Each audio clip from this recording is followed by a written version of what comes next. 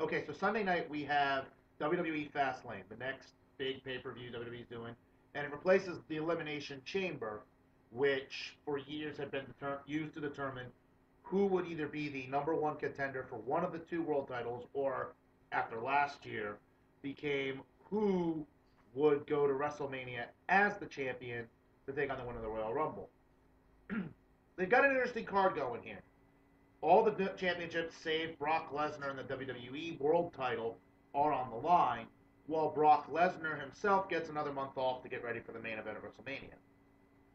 Personally speaking, this card looks like it was just thrown together to try and hype the fact that this month is free for new subscribers of the WWE Network, and that they're trying to get people to come and watch this show before WrestleMania next month.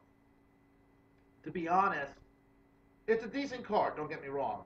But I expect that in the end, all the champions will keep their titles for whatever reason to build towards WrestleMania next month. We'll start with the Divas title. It's been no secret. I think that a lot of people will believe that the Divas Championship will remain with Nikki Bella, because there's reports out there that you might have the Bella twins and then either Paige or Natalia or even a returning AJ come back and have a triple threat at WrestleMania for the championship. That's where I would expect Nikki to lose it. Probably to Bray to finish whatever feud they had started or whatever the heck they decided to do from last year. The Intercontinental title, while I would love to see Dean Ambrose win it, I don't think he's ready for it yet. Barrett has done a good job being the typical antagonistic champion, and seeing that he is the highest ranked champion in the company right now with Lesnar out, I would expect Barrett to keep the title until WrestleMania. If they do decide to have change hands, then we could have an even better rematch next month at WrestleMania. But I expect Wade Barrett to keep, or Bad News Barrett actually. I would expect Barrett to keep the title after Sunday night.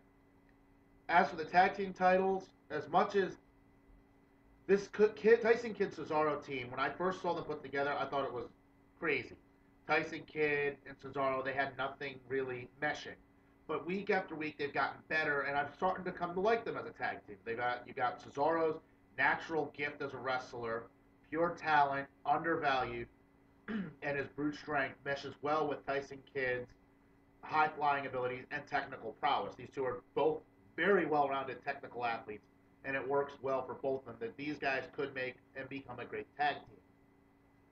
That being said, they're not winning the title Sunday night. I think that the Usos should still hold on to them because it looks like they're gearing the Ascension, who will probably take on the Primetime Players tomorrow night, Sunday night, I should say, in either the pre-show match or an impromptu match added to the card. You're probably going to see the Ascension get a shot at the tag team titles at WrestleMania, where the Usos will beat them, but I'll get down to that one further down the road. Then we go to the United States title match. I expect Rusev to retain. Cena won't tap out. It's not in his character. WWE will never have Cena submit. The way I could see Rusev keeping the United States Championship would simply be that Rusev wins by ref stoppage, similar to how Kevin Owens beat Sami Zayn for the NXT title back at TakeOver Rival. They mentioned on the Raw pre-show this past week that John Cena is still suffering from the injury to his eye, but for some reason during Raw Monday night, the eye injury wasn't there. So expect that injury to return Sunday night, Rusev to go after it, and the referee stop the match because they're going to deem Cena can't continue. It's a way to keep Rusev looking strong going towards WrestleMania. It's a way to keep Cena relevant because we know Cena, really, you can't beat Cena any other way and make him look bad. And then it'll lead to the rematch between the two at WrestleMania, where Cena will probably most likely beat Rusev and bring the United States title back to the U.S.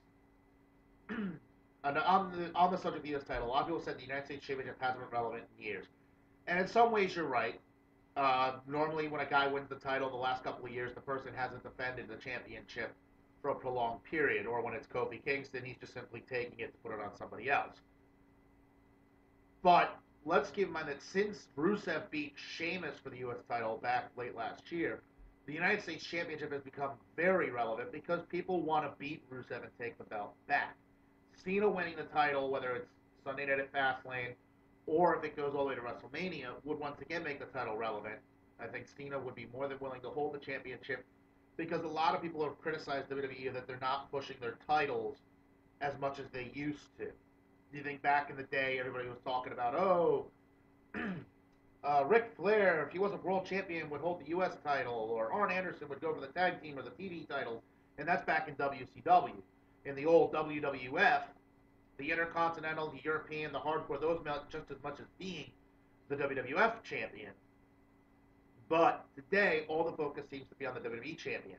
I like that for this feud between Barrett and Ambrose, that Ambrose is referencing all the great intercontinental champions: Stone Cold, Bret Hart, Shawn Michaels, Mr. Perfect.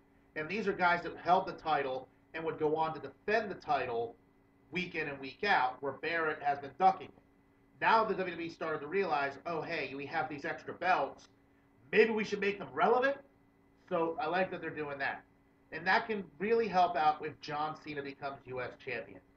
Well, I would like to see them hold off on that until WrestleMania, allow Rusev one more month as champion, build to a bigger match at WrestleMania.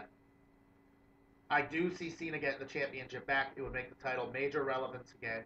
And you never know, Cena could use the fact that he's the United States champion to either do like he did with the WWE and World titles to unify it with the Intercontinental, which I don't like that idea, or use it to parlay himself to a WWE World title match somewhere down the line. I just found out recently they added a six-man tag to the pay-per-view, which I expected to happen all along. It'll be Seth Rollins teaming with the Big Show and Kane against the other members of Team Cena from Survivor Series: Dolph Ziggler, Eric Rowan, and Ryback.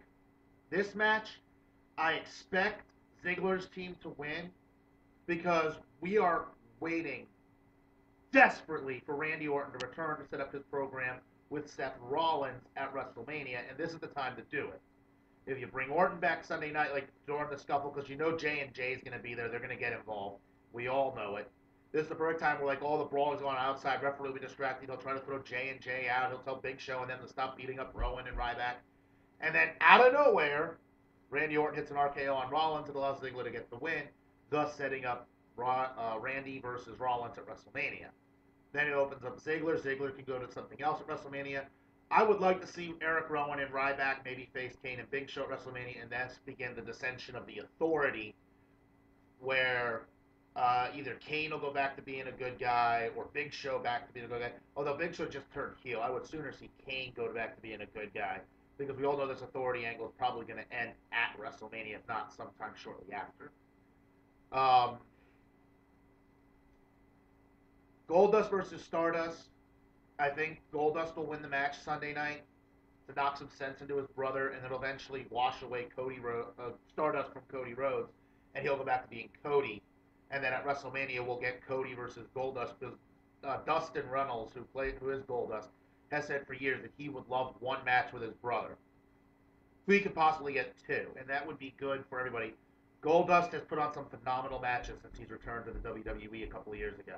For a guy in his 40s getting ready to push into his 50s, Dustin has put on some phenomenal matches these last couple of years. And he's already said that he would love nothing more than to help put over his little brother Cody one last time. Look out for it. My cat wanted to get involved. So these two would have a fantastic match. I think they'll have a great match at Fastlane. I think you can have a better match at WrestleMania when Cody doesn't have to play Stardust, but he can be Cody Rhodes. And then he can go on back to going after the Intercontinental, the United States, even probably start pushing him towards the WWE Championship. Finally, the main event.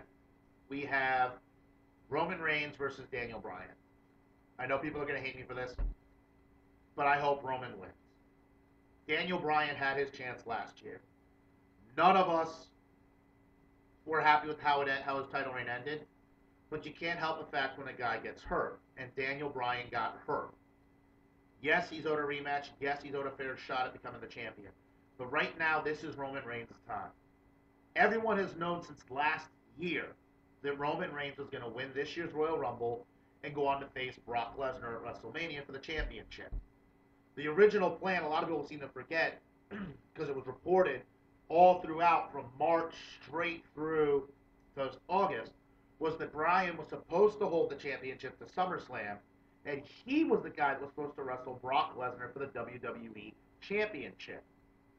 Which means that those 16 German suplexes that Cena took, those were meant for Daniel Bryan. That complete and total butchering of John Cena that happened at SummerSlam was meant for Daniel Bryan. And ended up going to John Cena because Bryan got hurt and the WWE needed somebody that they know they could put the company on to make a better, to keep the story going. And the only person you could look at that point was John Cena because he's the face of the company. So I hate to say it, but Cena's 15th World Championship in the WWE was kind of wasted because you pretty much made him a transitional champion.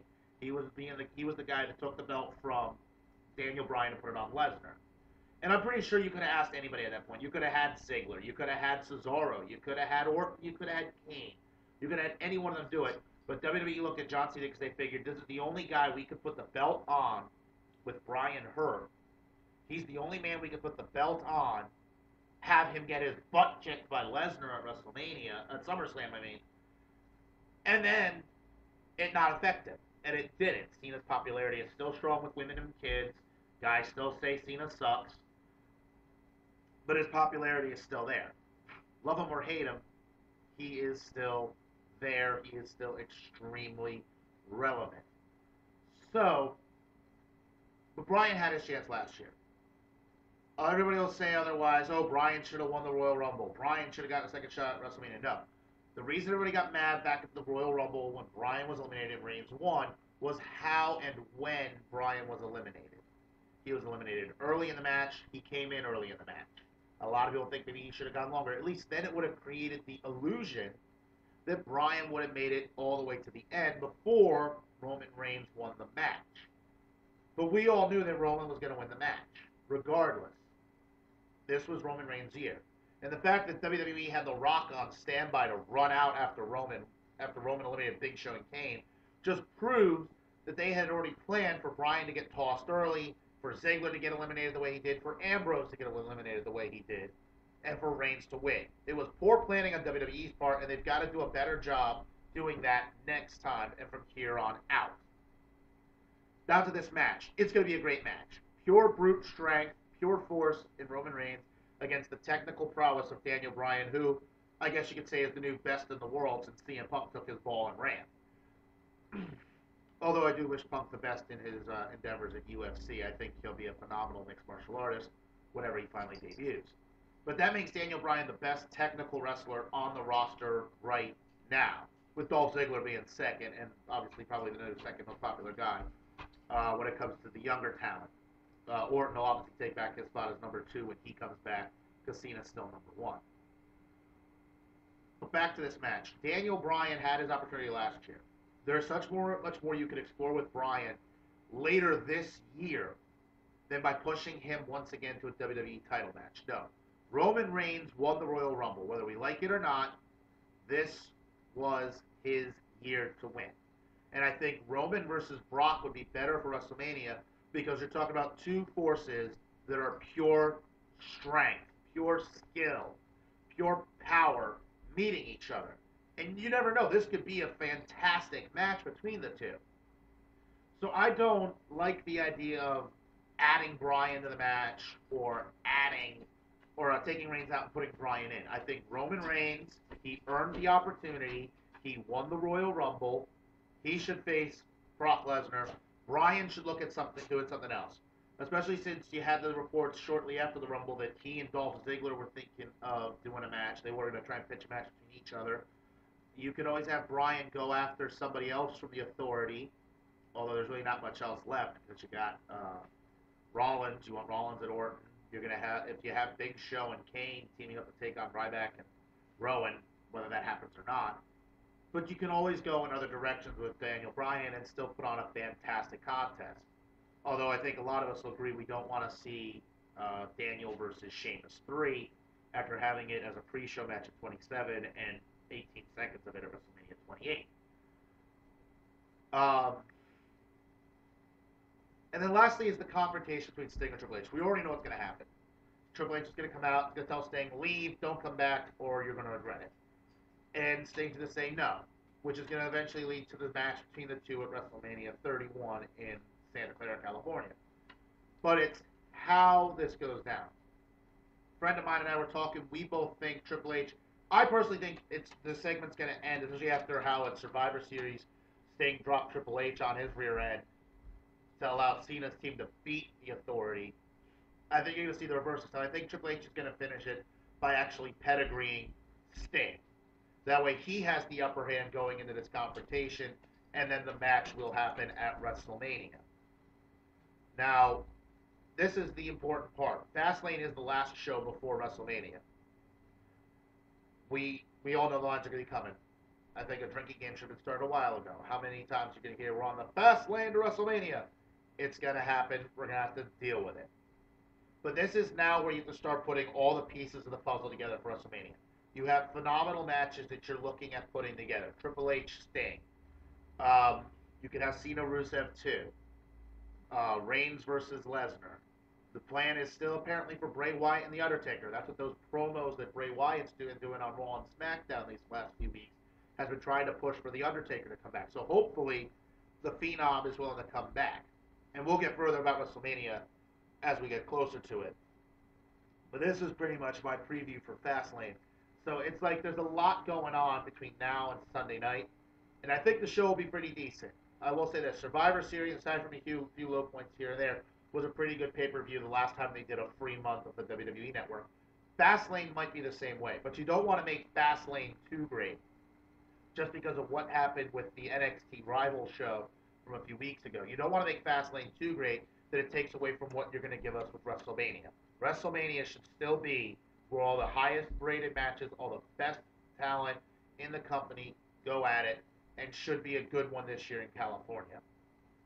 I'll have my fallout from Fastlane on Monday. For now, thanks for watching.